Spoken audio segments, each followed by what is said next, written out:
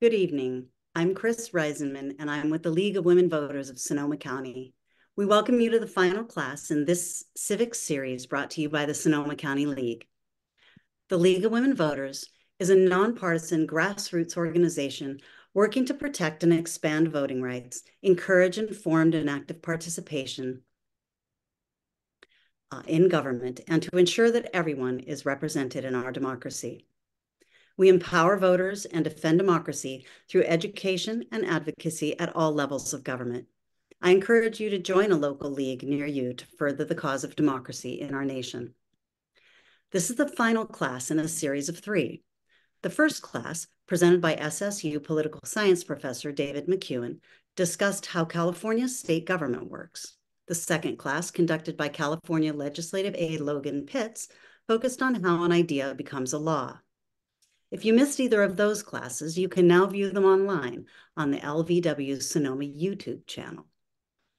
Tonight, Steve Rabinowitsh will be talking about how our local city and county governments work. Most people are aware of what happens at the federal level, but fewer people are aware of what happens locally in their city and county. And yet the local level is where democracy begins, with us. Even if you don't live in Sonoma County, we believe you'll find this class very useful. And now for some housekeeping.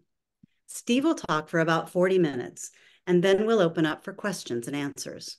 You may use the Q&A in Zoom to submit your questions. Our question moderator, Karen Weeks, will ask as many questions as time permits. Although we don't anticipate any issues, in the event of technical difficulties, please remain on the Zoom. Know that we'll be working behind the scenes to correct any issues and get everything back online as soon as possible. As always, we ask that you be respectful and adhere to civil discourse in your questions. We're delighted to have Steve Rabinowitsh with us this evening. Steve has been an esteemed and longstanding professor of political science at Santa Rosa Junior College for over 25 years. As well as an active and engaged participant in local government here in Sonoma County.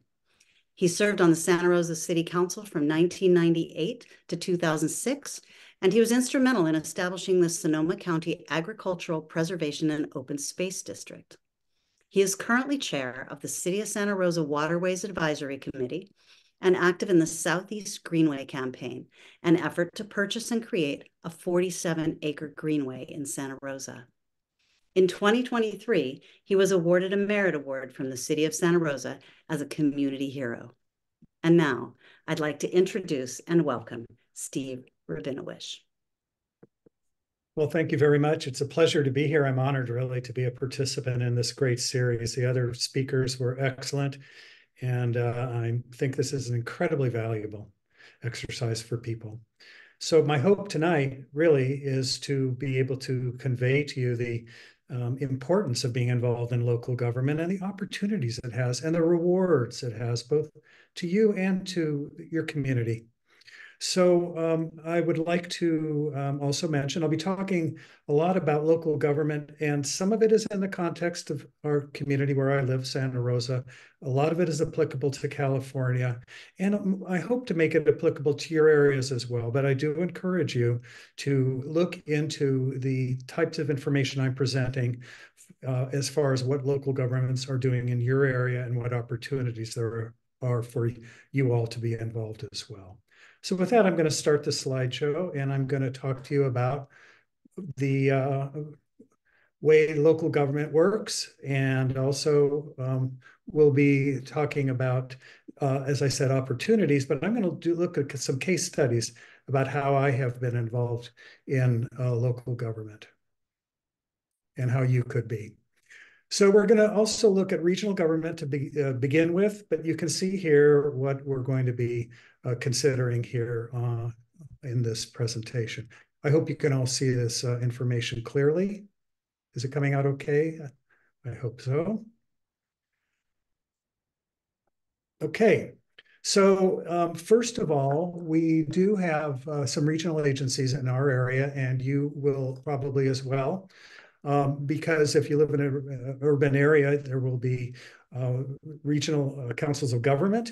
We have ABAG, Association of Bay Area Governments. It's a volunteer organization in the sense that local governments are members of this organization, and it does planning and studies on housing and population growth and employment growth and economic development in the 9-county Bay Area. It also does the regional housing needs allocation, which is very significant in terms of affordable housing. So I think it is important for you to look at that website sometime. And if you're interested in the affordable housing issue, it's quite significant. The Metropolitan Transportation Commission is also a volunteer organization in the sense that local governments are members. Neither of these organizations have direct power over local governments. They, in the case of the Metropolitan Transportation Commission, the role there is to take federal grants, state grants, bridge tolls, and other sources of revenue, and allocate those to the Bay Area cities and counties for different types of transportation improvements. So again, it's a very significant regional agency. Now to talk about county government. There are 58 counties in California. They're created by the state. Those boundaries stay the same. They do not change. We've had that configuration for many years. The counties are governed by a board of supervisors, typically 5 members elected by districts. So after the census is done every 10 years, there is a redistricting effort, and those districts are adopted by the county board of supervisors. It's a nonpartisan election that elects the county supervisors, and that's the case with local governments, city councils, school districts, and judges and other local officials are on a ballot, but they are in a nonpartisan framework. In other words, they do not run by political party. And the county is, like I said, run by the Board of Supervisors, but there are also other elected positions, which we'll talk about in a minute. Now here you can see some examples of the other elected officials. You have on the top here, the Board of Supervisors. Under them is the county administrator who administers the various departments under the board. But you can see here there are other elected officials. There's the auditor, controller, treasurer, tax collector. There's the county clerk, recorder, assessor, the district attorney, the sheriff, coroner, and you can see over here Superior Court judges. So these are elected positions, and these people do run the agencies within county government, but they're not directly under the control or supervision of the Board of Supervisors. There are certainly close relationships, and in many cases there are processes that involve all of them together, but there is independence of these agencies. Now, something I'd like to mention is a difference between incorporated and unincorporated areas. So incorporated areas are cities, as you probably know. The unincorporated areas are outside of the cities and often referred to as being in the county. So I'm differentiating between those because I want to explain something to you about county functions. And you can see here that the county government role is kind of complex, because they do provide some services that the state of California runs, like social services, public health. You can see the others here that are run for residents in all parts of the county. And you can also see here that there are other services that are run for the whole county, which are available to all of us, like going to county parks, the bus. In our county, the open space program we have, and flood control. And you can also see here that there is an incorporated areas which receive other services from the county because they are ones that are involving different types of services that cities would provide inside their boundary, but county provides outside, like planning, for example. They have to adopt a general plan for the area outside the county. Zoning of parcels outside the cities, roads outside the cities, and law enforcement. So I just wanted to let you know that there are some different activities that counties do that cities do not. Cities are formed by the citizens, the residents, I should say, according to state law. And they are either at-large or district elections, which govern. They can either be a council manager form of government with a mayor selected by the council. This is called a weak mayor system because they're selected by the city council. And then a mayor council form of government, which can be in a small city, but is also found in large cities where they may have a strong mayor system, some of the larger cities where they have a directly elected mayor who would have more power over the staffing of the city and more power over the budget and may even have veto power. So the mayor council role is a somewhat different form, as I said. The city council role is basically to provide constituent services, budget approval, land use decisions, and determine policy. Which is then carried out by the city manager in the majority of our cities, which are council manager form. One other thing I wanted to mention is an innovative program we have here in Sonoma County, which is urban growth boundaries. And an urban growth boundary is, for example, you will see here in the city we live in here, the outer boundary of Santa Rosa, for example. And this is the case in all 9 cities in Sonoma County. And what that means is that there, in addition to the city limits line around cities, there is another boundary line that's established by the voters. It's established by election in all 9 cities. And it is a boundary past which the city may not extend water, sewer, or other public services or annex other properties. And that was done in Sonoma County because of the desire to have urban growth more densely and more clearly defined within the urban areas and to protect agriculture and open space in surrounding areas. So this is something unique in a sense, and it is something that the voters approve for a 20-year period, and then they will vote again to reauthorize it or not after that 20-year period. You can see here some of the typical departments that are in cities, and one thing you will notice is that they're not as complex, not as deep as some of the functions of counties. They deal mostly with issues regarding basic services, fire, police, our road system, and our system of bikeways and pedestrian improvements, water, wastewater. You can tell here that the types of programs that are offered in cities are quite different and not as complex in terms of social services that are mainly funded and provided by the counties. Special districts are formed basically to provide a specific service, as you can tell here, oftentimes in the unincorporated areas of the county, but not always. But they are formed by the residents with approval by an agency called LAFCO, which is a county organization within the county government. And they have independent boards of directors, generally, as I say here, funded by property taxes or sales taxes in some cases. And as I note here, there are various types of them. Probably the most common are school districts around the state, but also water districts, sewer districts, fire districts, and others.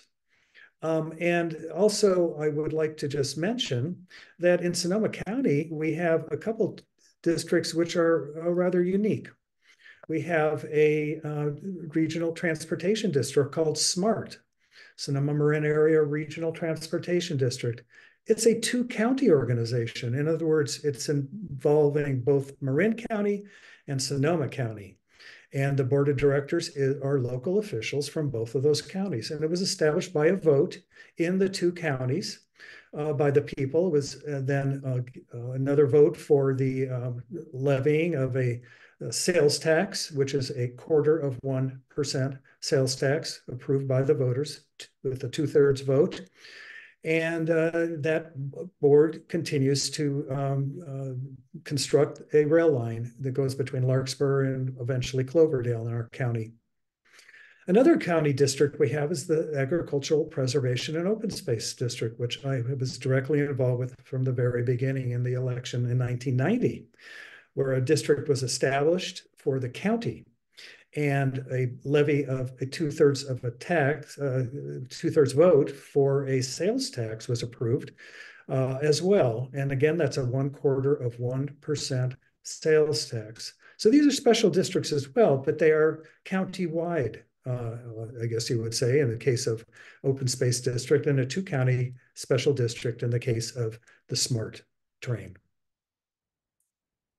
What I'd like to really focus on tonight with you are examples of projects. And these are ones I have been involved with. I'm not going to take credit for all the things that I'm going to show you tonight because I was directly involved, but there were many others as well. On a cold December morning in 1989, I was invited, along with 6 other people, to go look at our creek, or what was our creek. Santa Rosa Creek, which feeds into the Russian River and then into the ocean, it bisects our community, had flooding in the 1960s. And it was so severe that there was a project to channelize the creek with a 3-foot of concrete lining the channel. And in doing so, they created a channel to take floodwaters out of the city quickly. In doing so, you can tell what happened to the riparian vegetation, which was removed, and it had tremendous impacts on our fish population, our coho salmon. And we have had problems with it being a threatened species. And our interest in seeing this was, thinking about not just the tragedy of a creek being converted into just a flood channel, but the hope that we could actually construct and reconstruct a creek to be created here that could carry the floodwaters, but could also be an environmental benefit to our community. And you can see today what it looks like in terms of an aerial view.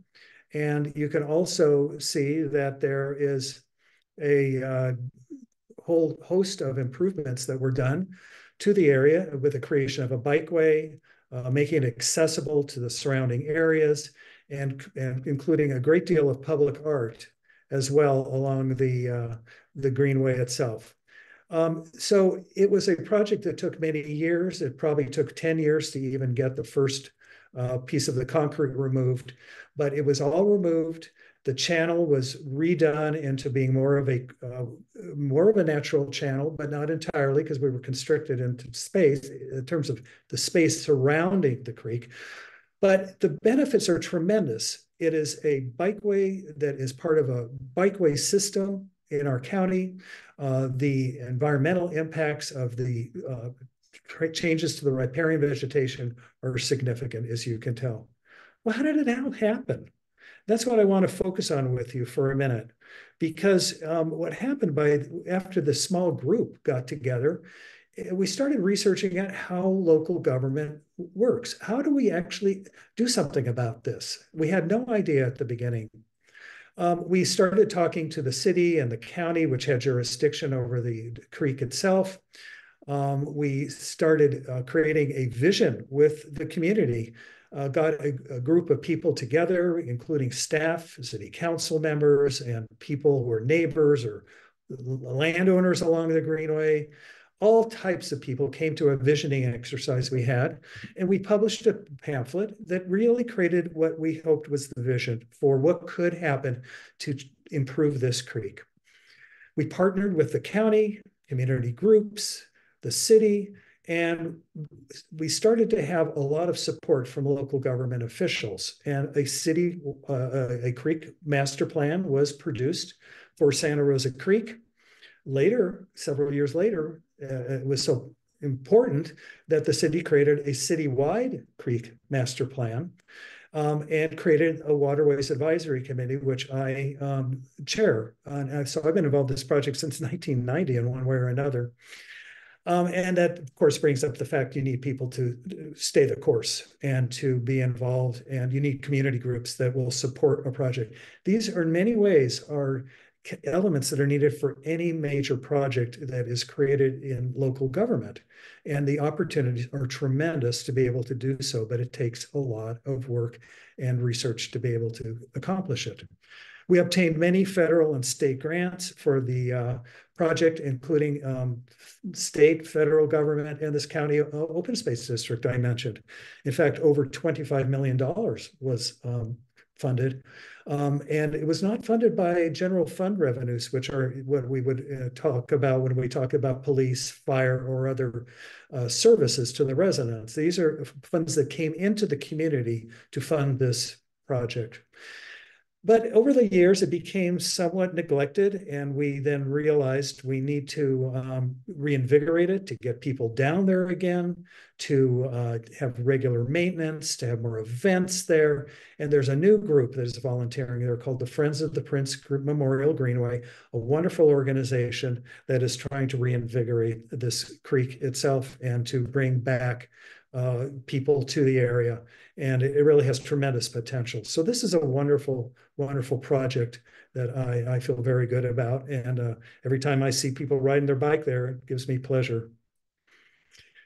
Forming a Citizens Academy. This is another effort that I decided to work on when I was on the city council. And I had discussions with the president of the League of Women Voters at that time, Susan Gorin, who's now a county board of supervisors member. And we talked about forming a citizens academy where we would have the city sponsor an educational program for residents and others to learn about the different departments of the city and how they operated. Well, this worked well for over a year, but it eventually was determined by the city that it was too complicated to continue. I didn't really have support to be able to continue this program indefinitely, but I think it had an impact, and I'm only bringing it up because I think there is potential here in your area or other areas to be able to have a similar type of organization. So I heard about it. There are a lot of things going on in local governments that other local governments learn about and can replicate. So you don't have to always reinvent the wheel. There are programs that if we study the way cities work and what kind of programs are benefiting the residents, we can create programs within our own community. So this is just an idea. I think it's hard for a city or a county to provide this on their own, but a nonprofit organization could do so. Invite representatives of cities, of county, of school districts, and to have an educational program, maybe a weekly program for 6 weeks or whatever. It could be run through a continuing education program at a community college even. It just takes people to be able to work on this kind of a program. But I think it has potential because the more people learn about how government works, the more potential there is for involvement. Funding public art. Well, when I was on the council, I also heard about other programs in cities that had programs for public art. And I thought it was a wonderful way to beautify our city. And so what it basically means is that a 1% levy is a fee is required of commercial projects, shopping centers, retail, manufacturing kinds of projects that are constructed, which would either put in art on their buildings or in their property worth 1% of the value of their construction costs, or donate that money to the city's art program, and then the city would commission public art. And that's what happened in these two cases. This was money that came from this 1% for art program that then was spent for commissioning art. So like everything else, if you're a public official, it's very important, I think, to focus on what you can accomplish, because you do have an opportunity to be in the inside of how policy is made. You do need supportive groups, just like the Prince Memorial Greenway. We need advocacy by public groups to help your project gain notoriety and get public support. In this case, I got help from the city manager, and we met with the developers in the community, tailored the program so it could get support. We didn't want to have a fee on housing, for example. We wanted to do it on commercial development. So I was advocating for the program, finally got council support, not unanimous, but we did get council support, and this program is still in existence after many years. So this is a program I think that has a long time span, as long as you have council and political support. Well, another program that I am working on is the Southeast Greenway. And this is a really fascinating program. The Southeast Greenway is a project that is occurring on what was to be an extension of a state highway through the middle of Santa Rosa, up and over Spring Lake Park, a beautiful park in our community. And the proposal then was debated in the community, and finally, there was so much opposition to this highway extension that the city and the state Caltrans, California Department of Transportation, essentially let it go and didn't pursue it. So what you're seeing here is the right-of-way from what we call Montgomery High School on the left to all the way up and into Spring Lake Park, which is part of a city, county, and state park complex, a real treasure in our community. So it lay fallow for many years until a group of citizens decided they wanted to have a greenway in this area. And that was over 16 years ago that a group of citizens decided that they wanted to work on this greenway. That group is still in existence. They have incredible energy and staying power. And I've been involved with it for 12 years, partially because I wanted to make it happen. I enjoy these long-term transformational projects, but I also had some experience in this kind of an issue before. So what happened is that we are now on the verge of acquiring this property. I have to buy it from Caltrans, and we're on the verge of doing so within the next couple of months. And then we will have a parks master plan to create the actual greenway itself. And the community will be involved certainly directly in deciding what they would like to see on this property. So again, a group sees an opportunity, attracts members, creates an organization. In this case, it's the Southeast Greenway Campaign, tries to figure out how you get approval of this kind of a complex project, and works with the community and neighbors, just like we did in the Prince Memorial Greenway. The group agreed to raise all funds they needed to buy the property and not to put the burden on the city of Santa Rosa to do it. It also started to raise money for mailings, attends all meetings that deal with this project, and tries to raise awareness. I mean, that's an ongoing effort to try to create awareness of a project and support within the community, because that's what it really takes. And it has to be a long-term effort to sustain this kind of support for a project. It takes staying power, and this group certainly has it. So this has continued. It's not done yet. But what happened that really put it over the top was a partnership with the city, the county, and Sonoma Land Trust and a group called Land Paths to form a partnership of agencies. And this is also so important to solve problems because you can't just be in a silo when you're in the public sector. It's important to work together, and that does happen regularly. But we put together a partnership. And in doing so, it has been very successful at continuing this project. So you can see some of the other things that we've done here, and we've continued to advocate for the project in terms of goals and that the city council puts together, and a budget for the Parks Department to be able to do maintenance on this property. And we're on the verge of making it happen. And the thing that's very interesting, this project has been going on for 16 years, and we still have not directly been able to walk on the property. It is the state's property, and we are about to acquire it. And that is really, really exciting. So the next step is to raise funds for a parks master plan to work with the community, the neighborhood, to determine what specific uses there will be. So in essence, you know, there are a lot of similarities to the projects I'm talking about. And if you really want to be effective, I think, in local government, and it is open to all of us, it's amazing how open the process is with regular meetings where you can attend, local officials, easy to contact, and staff members who are really important and should be oftentimes the first place you go if you have questions about how to get things done. But keeping up with the local news, learning more about how your city and county operate, getting email updates, these are just really basic. And then keeping up with what the issues are that are being decided on the local level. I think it's important to figure out what you really care about and find an issue that really means something to you, because I have done that in my life, and that has inspired me.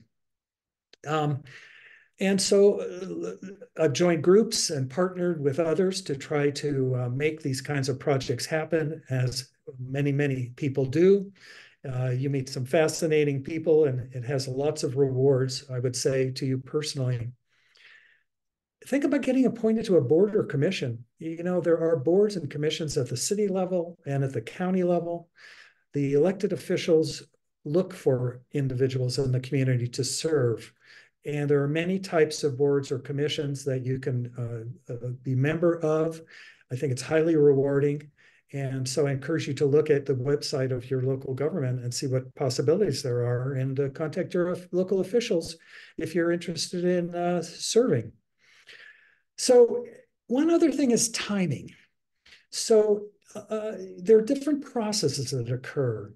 And it's important to know when those processes are occurring, because oftentimes we come in and say, well, we need more money for maintaining parks, and you do it in the middle of a year when the budget is already created.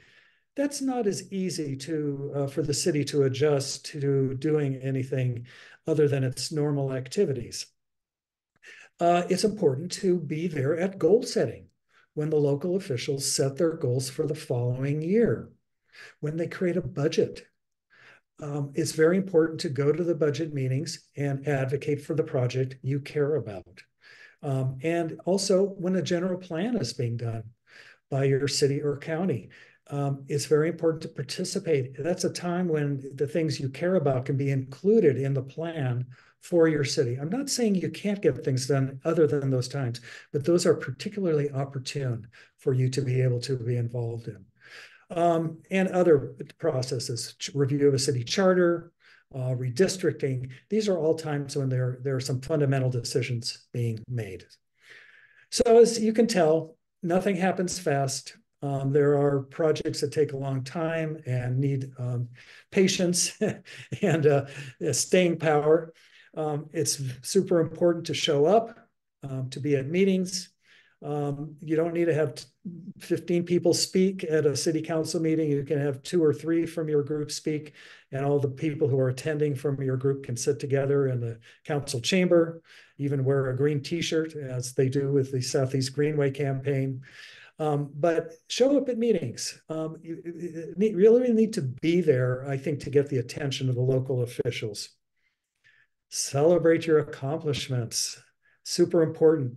And also invite the officials, both staff and elected officials, who helped you get to where you are, because that is really important, to be able to celebrate together with the people who you're working with in the local level. Enjoy your involvement. As I say, it matters, and I think you will get great satisfaction from being involved.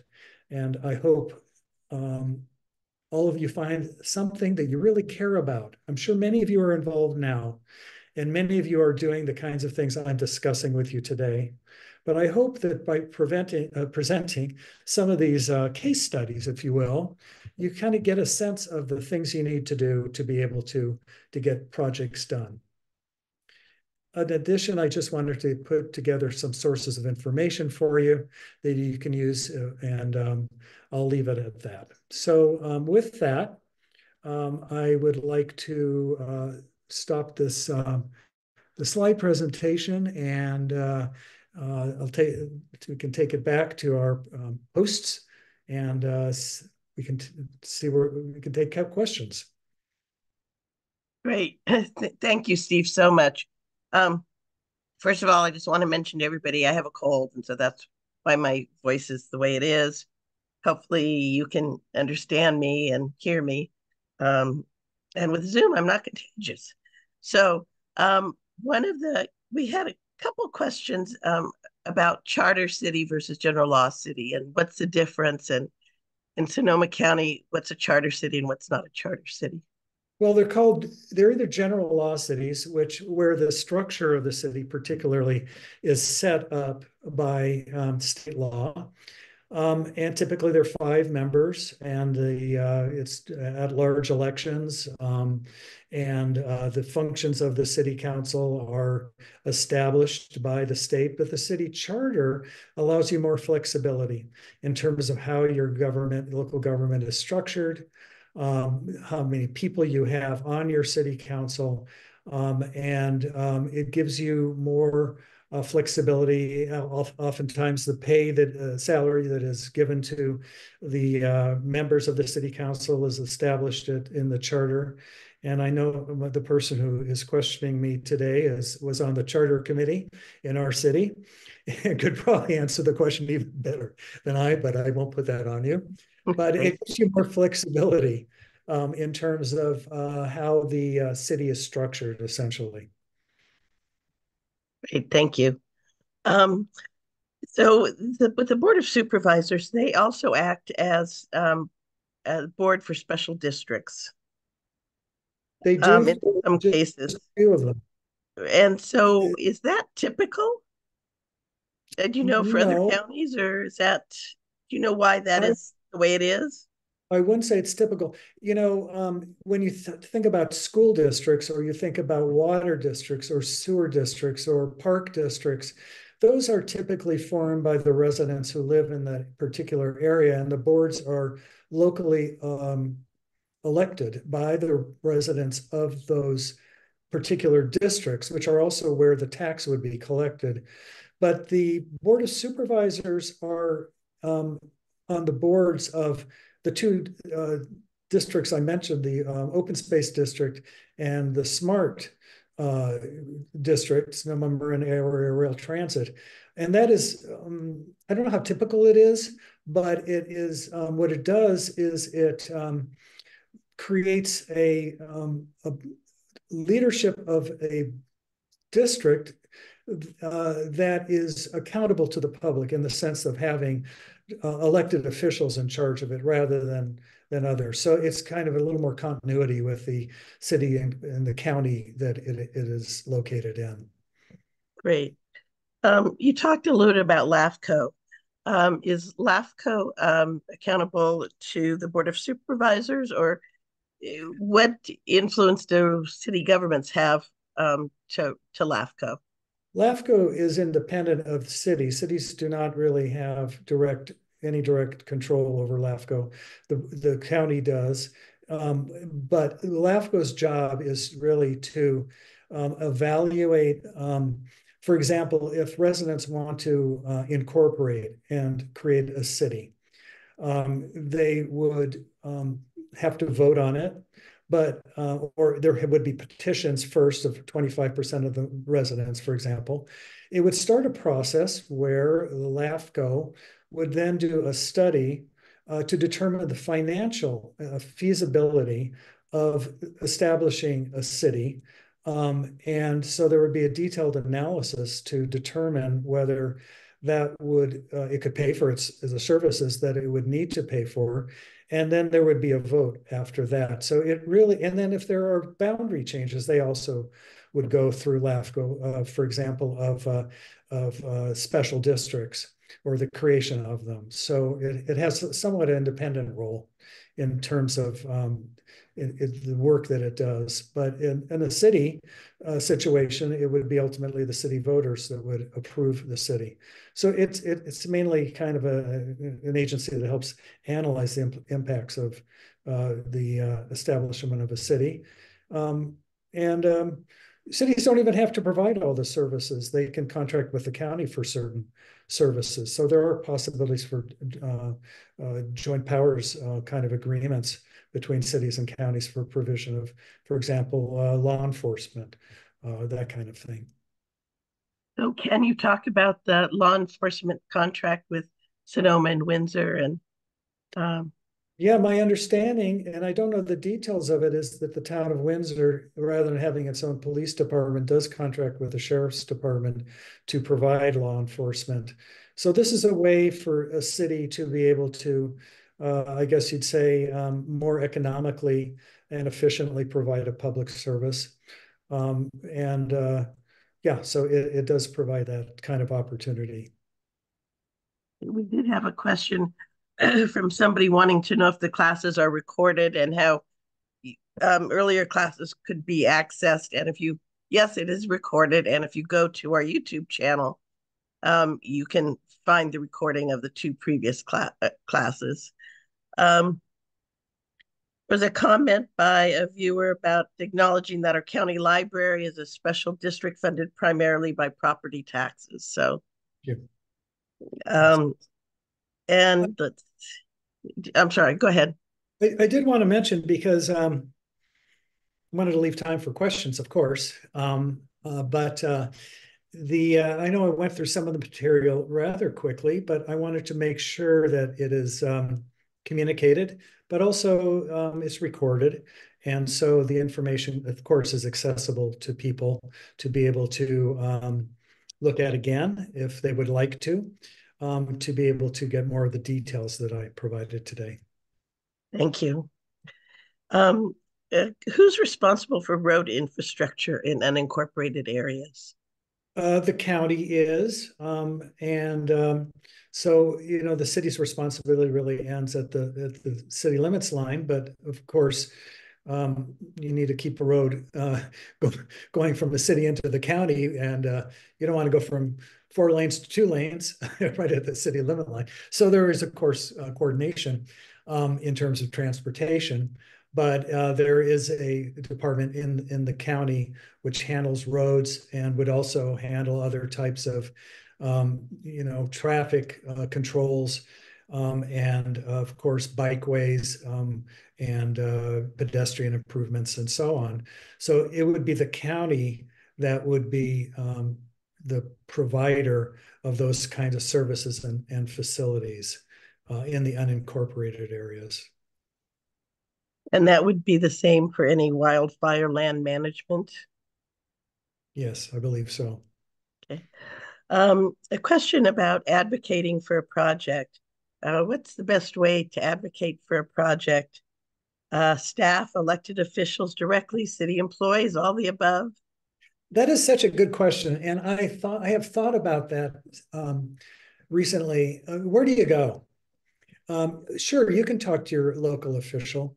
But I think oftentimes the process I would go through would be to look at the organization of your local government and the departments. You can get a tremendous amount of information just by going online and looking up the department. For example, if you go online in our city, you can, and you have an issue in a public with park maintenance, for example, you can go online and you can show where you live or where this problem exists, and then you can mark it on a map. You can write notes that will describe the issue, and then it will be then communicated to members of the staff.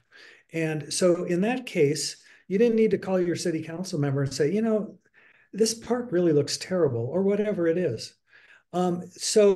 And this can be the same with an issue regarding your road, or a need for, let's say, a flashers in a pedestrian for pedestrians. You can look and see where the program is located in the city's structure, see what needs to be done to be able to solve the problem. I like to call staff people after I look for that information myself and try to figure out how things are done.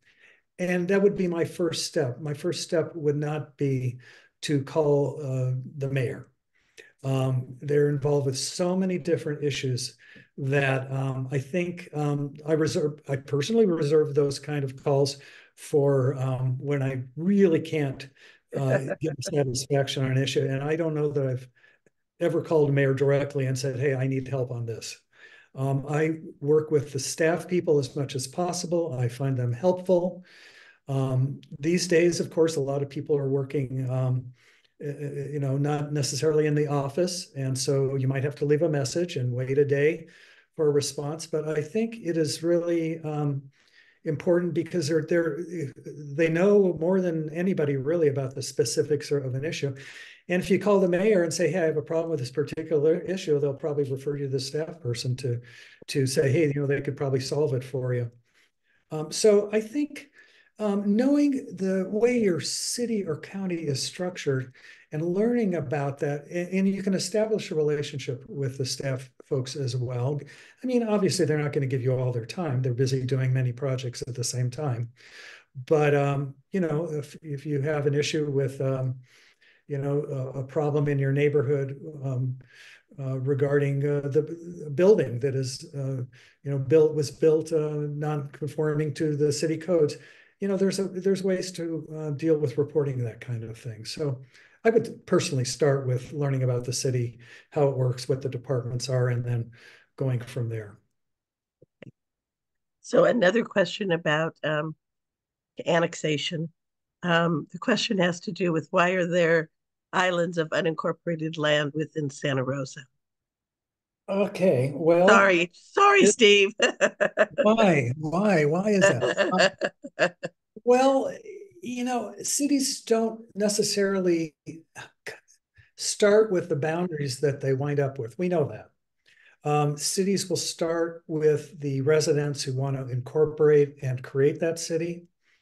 But over time, areas are added to the city. And so there are annexations done, often supported by property owners or developers who want to build a subdivision and connect to city services like water and sewer and get city roads and sidewalks. And so oftentimes the annexations that happen are incremental and don't always include all of the parcels that are in the area within the city. And the other thing is sometimes areas are annexed by cities because they provide certain tax advantages. I mean, cities want sales taxes. Sales taxes are probably the most viable source of funds that cities can obtain. Property taxes are limited from Prop 13. And do not really provide the majority of the funds that come into cities. It's really sales taxes that provide, in addition to intergovernmental funds, grants and so on. So sometimes cities will, annex areas that will provide the tax revenues. So anyway, cities grow kind of incrementally and not always logically, I would say. So there are areas sometimes they're left behind, and a lot of people like not being in the city, even though they could get city water or sewer. They would have to pay for the water and sewer lines. There are different rules on having animals on your property and so on. So there are people who live within the confines of the city or the general outlines of the city, but who don't necessarily want to be in the city limits. So it's kind of a mixed bag, I guess, of why people want to stay in the county, or be in the city. And so anyway, islands do pop up within the city. And it's complicated because, the services that are provided become a little more challenging with the fact that you have different jurisdictions. I will say that. In a perfect world, within a city, all the properties would be within the municipality. But that's not how things necessarily work. So a question related back to talking to staff. What's the difference between the role of staff and the role of city council members? And do council members manage staff? Yeah, another very good question. So the city council in cities like ours, where you have a city manager, a council manager form, which is the most common form, the city council, in our situation, will hire a city manager and a city attorney. Those are the only two positions that the city council has direct authority over, I guess you would say. The city council members, I almost said we, we used to. No, the city council does not hire the department heads, the head of the recreation and parks, or the head of the water department, or finance, or so on. It's the city manager who is given that authority to hire department heads. And the city council does evaluate the performance regularly, at least annually, of the city manager and the city attorney, and has both the power to hire and fire the people in those positions. But the staff is not necessarily in the direct line of the city council to control their activities. The council's role really is policy, is to adopt policies and goals and budgets that will be then administered by the city manager. That's not to say that the city council members have zero contact with the staff, but really the theory of council manager form of government is that the council members will work with the city manager, and the city manager is really the conduit to the city staff. But there are obviously contacts between staff members and city council members. So when I was on the council, the people I had the most contact with were the department heads. They would come to the meetings, and they would present information on the general plan update or the city's finances. Maybe they would have other staff members with them, but it would always be the directors of the departments that were there. But I'll tell you one thing. Yes. When I see a city staff member cleaning up a park or working on putting in a new water line, I always thank them for their work, because they are the people out there who are doing the work for us. So I think it's very important to recognize that without them, we would not have a functioning city or county. It's the staff folks who are out there doing the work for us. Well, as a former city employee, thank you. No, thank you. No, thank you. A couple questions about the civil grand jury and how it interfaces with Sonoma County government. Well, I don't know all the details of that, but the grand jury it does have independence and can investigate different aspects, programs, actions of the county, and issues a report based on their findings. And then the public agency does have a responsibility to respond to the grand jury. And then what happens next is not always clear to me in terms of to what extent that the local government has to comply with all of the recommendations of the grand jury. But they take the grand jury reports very seriously. You have to. We're talking about civil grand juries. We're not talking about criminal grand juries, which is a different thing.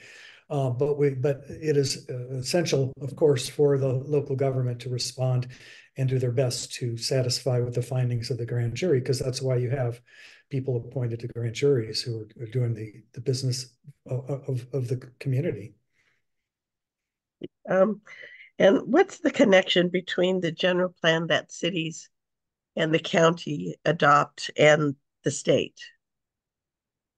It's a requirement by the state of California that all jurisdictions, like cities and counties, have a general plan. And the general plan basically includes both goals and policies, as well as population and employment forecasts, which are considered as part of the general plan. One important part of the general plan is housing, because of the fact that housing has become such an issue in California. The city and county are both responsible, at least every 8 years, to adopt a housing element for their jurisdiction.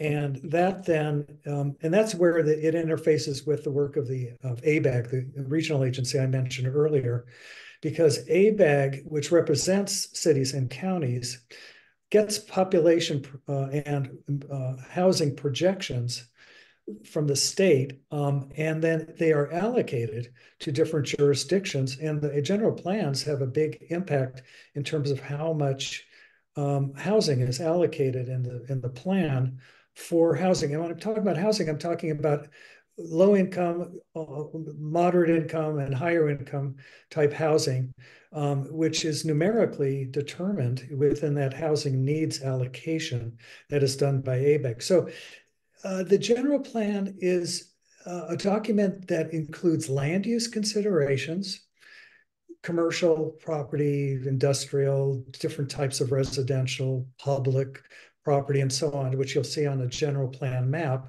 with policies on how those kinds of land uses are adopted and implemented. And that leads to the zoning code, that it gets more specific in terms of requirements of buildings that are allowed. And of course, that's where the city council and the board of supervisors have authority in terms of interpreting the general plan when those kind of developments come before them. But they are required and by the state, and they're really like a guiding document that helps us as residents and also the governments to be able to plan for the growth in the areas. So they're an essential part of what cities do. And so they also can be amended. They're not necessarily there for 10 or more years without being amended. Just as an example, the Southeast Greenway project I mentioned, we did a general plan amendment. And that then was also had to go through the CEQA, California Environmental Quality Act, which analyzed the environmental impacts of that general plan amendment. And so general plans are under the authority of the state in terms of CEQA as well. But anyway, they are an extremely important part of the process and a wonderful opportunity for people to get involved with when they happen, because there will inevitably be meetings in your community that will be run by the planning department, which take input, and I encourage people to get involved in the general plan process if they can. Great. Well, we have two last questions that are kind of procedural type questions. Uh-oh. Yes. I don't hear you, Karen. I'm sorry. Sorry, can you hear me now? Yes. Okay.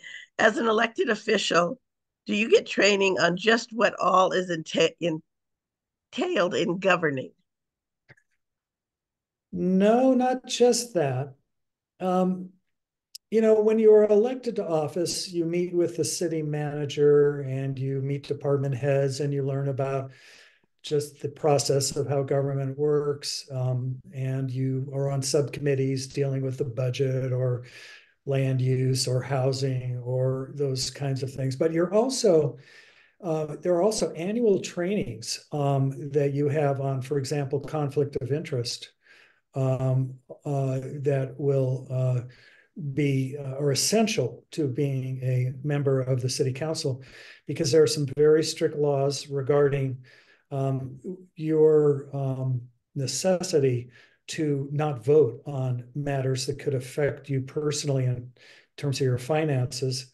And also there are some very strict requirements in terms of the need to meet in public and not have private meetings behind the scenes with other members of your elected body. If a majority of the members of an elected body meet or even email each other behind the scenes on a particular issue, it could violate state law. So it's something to be very careful about, both in terms of taking any, any gifts, or I didn't even let anybody buy me a cup of coffee when I was on the city council, you know.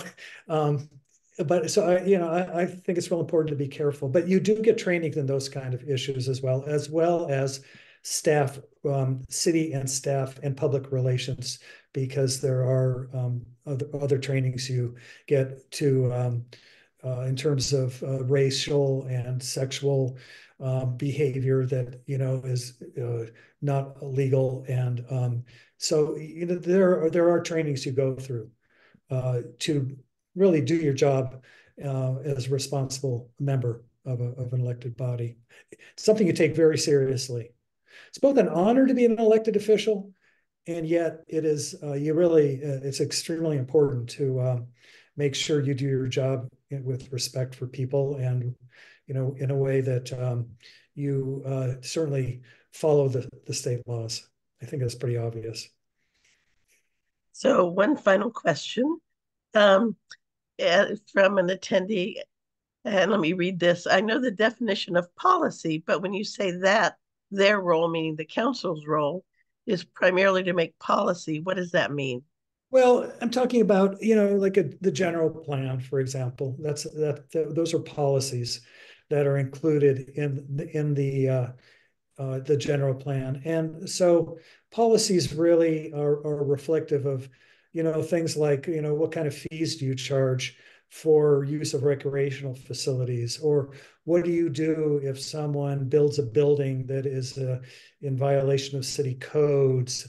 There are just different circumstances that can come before an elected body. What about housing? To what degree do you require affordable housing to be built on a particular property? Those are policies that you establish, or fees that are levied for buildings in terms of payments to cover the costs of roads, or the cost of water or sewer lines, that kind of thing. So that's what I'm talking about. There's just many issues that come before you. And so your job really is to a large part, to work on those kind of things. But a lot of the decisions that come before you deal with land use and development and budgets. So.